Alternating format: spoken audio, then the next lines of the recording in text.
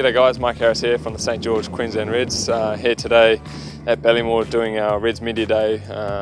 So getting headshots for sponsors, Fox Sports, and yeah, anyone that wants to take a photo. So there's a few interesting shots that you got to do. There's sort of look down, then bring your head up to the camera, and crossed arms, playing with the ball, stuff like that.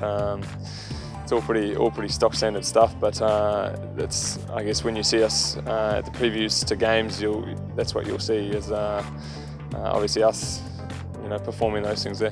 Yeah, there's a few different poses, and a few boys have a bit of fun with it. I tend to keep it quite serious, but yeah, there's a few boys that try and chuck a few dance moves in there, and think that they're Hollywood actors in front of the lights. So it's all good fun. Yeah. There's a few larrikins in that, and it was good to do it nice and early at sort of 7 AM if we're out there at sort of now at there's been a few angry people in suits, but no, we got through it. It's always a pretty long task. You think organising a team photo is probably a bit easier, but getting 50 people to not to be messing around and put their game face on is probably harder than easier said than done, should I say.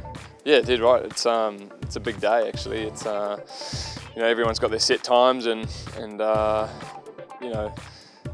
some guys will be in from sort of from this morning. We're in here at 6:30 taking a team photo, and then obviously did a bit of training, and then after that you've got sponsorship photos, headshots, stuff for Fox Sports, media interviews and stuff like that. So I mean, some blokes will be here from sort of 6:30 till 3 or 4 in the afternoon doing media and promotional stuff, just so that when we get into the season we can concentrate more on the footy and getting the wins on the board. Yeah, getting closer now, you sort of start to feel it. When you start getting into the headshots and all the recordings with Fox, you start sort of itching to get out on the field and put all the hard work that we've been putting out in the training field into practice.